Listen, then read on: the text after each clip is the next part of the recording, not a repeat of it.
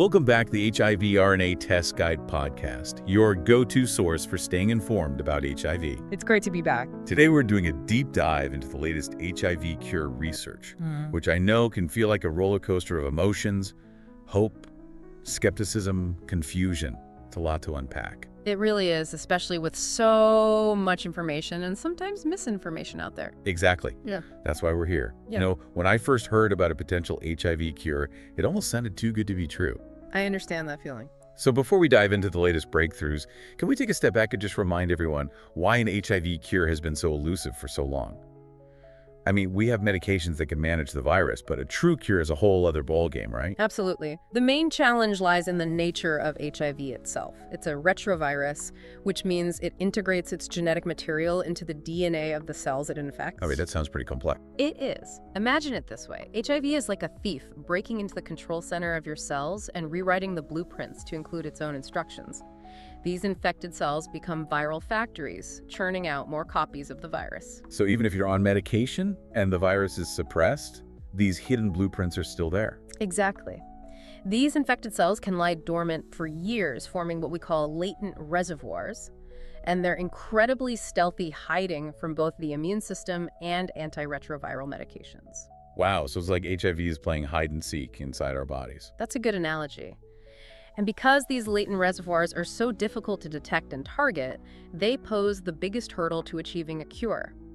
Even if we can suppress viral replication with medication, those hidden reservoirs can reactivate at any time, reigniting the infection. I see. So the key to a cure is to find a way to either eliminate these latent reservoirs completely or permanently silence them, right? You got it. And that's what researchers are working so hard to achieve. Now, amidst all this complexity, there's been some incredible news recently.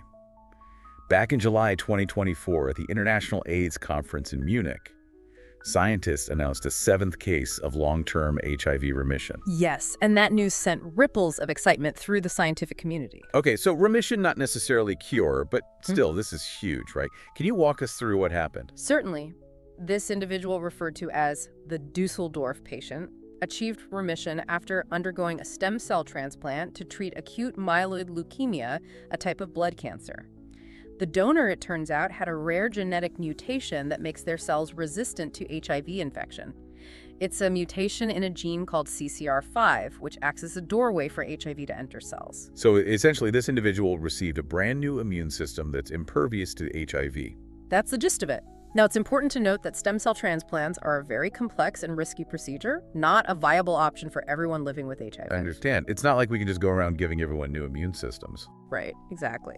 But what this case does show us is that a cure is scientifically possible, which is incredibly encouraging. It gives us hope for the future. Right. So while stem cell transplantation might not be the answer for everyone, what are some other strategies scientists are exploring to tackle these pesky latent reservoirs? One approach that's been getting a lot of attention is the shock and kill strategy. It's a two-pronged approach. First, you try to shock the latent HIV out of hiding, forcing it to become active again.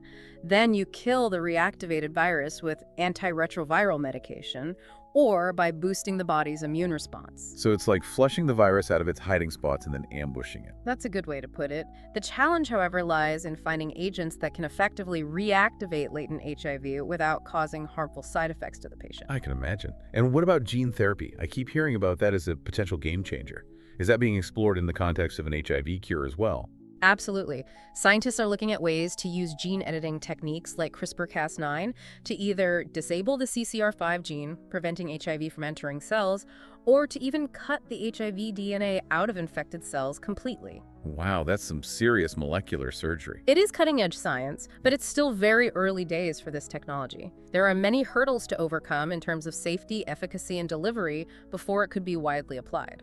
Okay, so lots of potential, but still some way to go. Precisely. So those are some of the more direct approaches to tackling the latent reservoirs. Are there other strategies that are more about boosting the body's own immune defenses against HIV? Kind of like giving the immune system a much-needed upgrade? You're thinking about immune modulation, and yes, that's another exciting avenue of research. One approach involves therapeutic vaccines, which aim to either prevent HIV infection in the first place or to boost the immune response in people already living with HIV, helping them control the virus more effectively. So instead of trying to eliminate the virus completely, it's about helping the body keep it in check. Exactly. And another area of immune modulation involves broadly neutralizing antibodies, or BNAbs for short. These are powerful antibodies that can target and neutralize a wide range of HIV strains. Interesting. So they're like super antibodies. In a way, yes. The challenge with BNAbs is that they're difficult to develop and often have a short lifespan in the body. But researchers are making progress in engineering more potent and long-lasting BNAbs that could potentially be used as a long-term treatment or even as part of a cure strategy. It's amazing to think that we're potentially on the verge of having so many different tools in our arsenal to fight HIV. It's a really exciting time to be in this field. The pace of research is accelerating, and we're constantly learning more about the virus and how to target it. Now, even though a cure isn't readily available yet, there have been incredible advancements in managing HIV. Of course, we can't forget about antiretroviral therapy, or ART. Right, ART has truly been a game changer, allowing people living with HIV to live long, healthy lives. Absolutely. ART works by suppressing viral replication, preventing the virus from damaging the immune system and progressing to AIDS. When taken consistently and correctly, ART can reduce the amount of virus in the blood to undetectable levels. That's incredible. So undetectable basically means untransmittable. Exactly. Undetectable equals untransmittable, or UU, is a major breakthrough in HIV prevention. When someone living with HIV achieves and maintains an undetectable viral load through ART, they cannot sexually transmit the virus to their partners. This is such important information for people to know. It really changes the conversation around HIV. It does. It highlights the importance of regular HIV testing and early initiation of ART. The sooner someone knows their status and starts treatment, the better their health outcomes will be, and the less likely they are to transmit the virus. And speaking of testing, we've seen some incredible advancements in HIV testing technologies over the years. That's true. Rapid tests can now provide results in as little as 20 minutes, and there are even at-home testing kits available, making testing more accessible and convenient than ever before. It's so important to break down those barriers to testing. I agree. Knowing your status is the first step to taking control of your health, whether you're living with HIV or not. Okay, so we've covered a lot of ground here. From the complexity of HIV to the groundbreaking research that's paving the way towards a cure. But it's not all sunshine and roses, right? There are still challenges we need to address.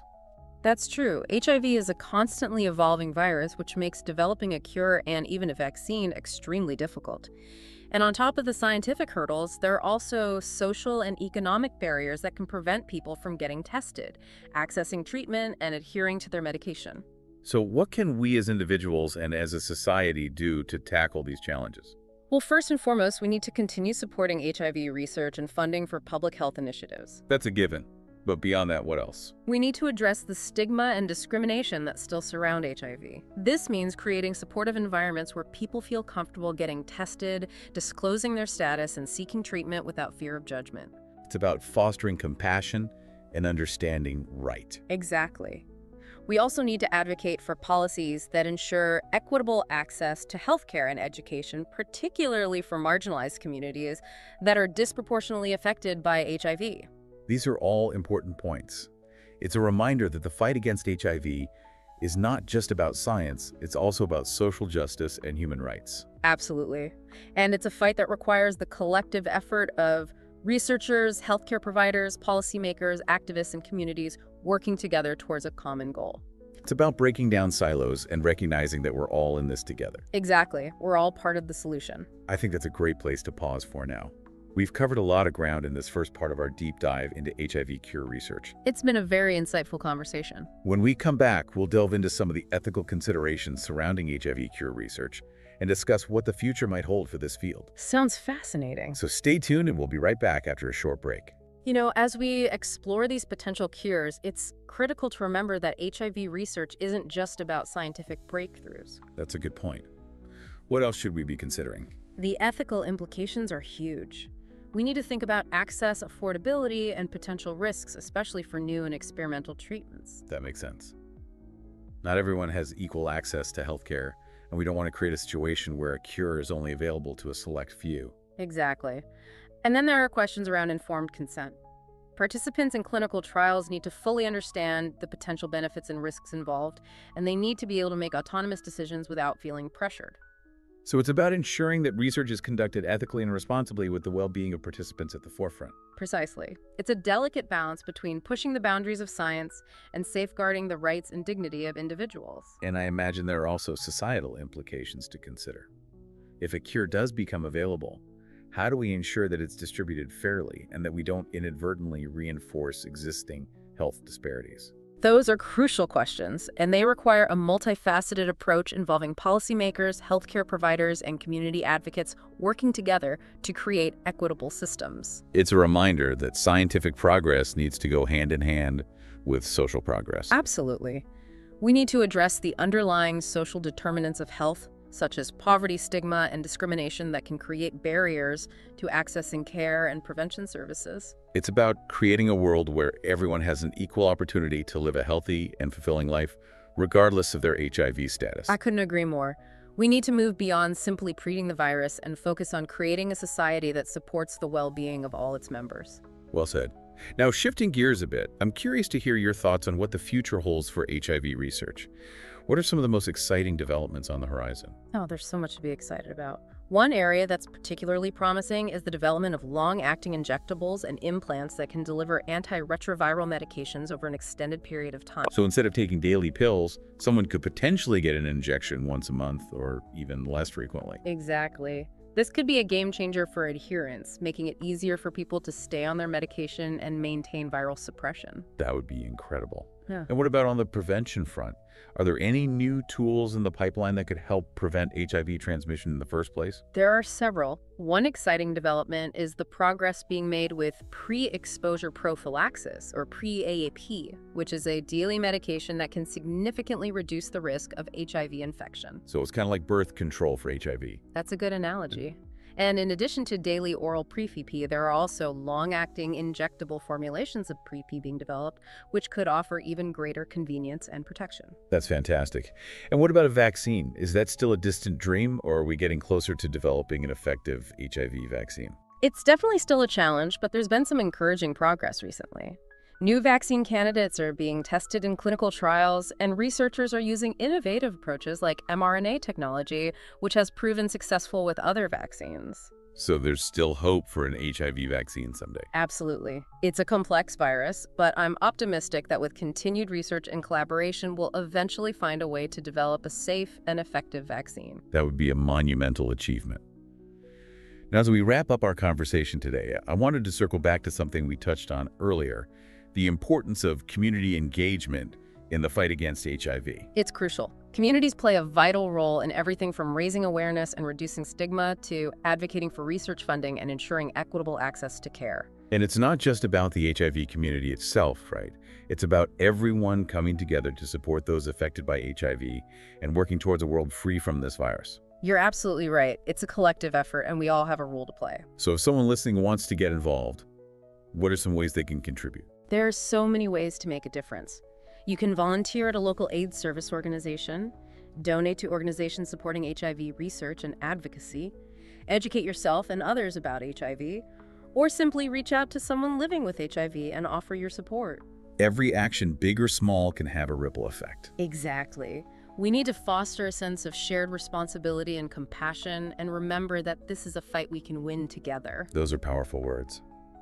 And speaking of winning together, I think it's time for us to move on to our final segment, where we'll reflect on what we've learned today and offer some parting thoughts for our listeners. That's good.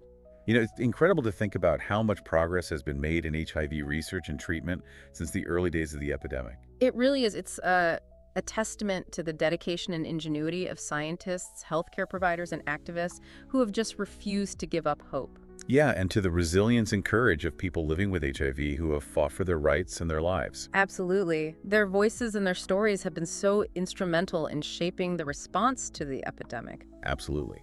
And they continue to inspire us to push forward towards a future free from HIV. You know, reflecting on everything we've discussed today, it's clear that we're at a really pivotal moment in the fight against HIV. Definitely. We have powerful tools to manage the virus and prevent transmission, and we're making significant strides towards a cure. Yeah. But we can't afford to become complacent. The challenges ahead are still formidable, and we need to maintain our commitment to research advocacy and community engagement. What's the one thing you hope our listeners take away from this deep dive? I'd say this HIV is not a death sentence. With access to treatment and care, people living with HIV can live long, healthy, and fulfilling lives. And together, we can create a world where HIV is no longer a threat. That's a beautiful message of hope and empowerment. Thank you for sharing your expertise with us today. It's been an incredibly insightful and inspiring conversation. It's been a pleasure. I always appreciate the opportunity to talk about this important topic. And to our listeners, thank you for joining us on this deep dive into the world of HIV cure research. We hope you found it informative and engaging. Remember, knowledge is power. The more we understand about HIV, the better equipped we'll be to protect ourselves, support our loved ones, and advocate for a future free from this virus. If you'd like to learn more or get involved in the fight against HIV, we encourage you to visit the resources section on our website. And be sure to subscribe to the HIV RNA Test Guide podcast for more in-depth discussions on all things HIV. Until next time, stay safe, stay informed, and stay hopeful. Goodbye, everyone.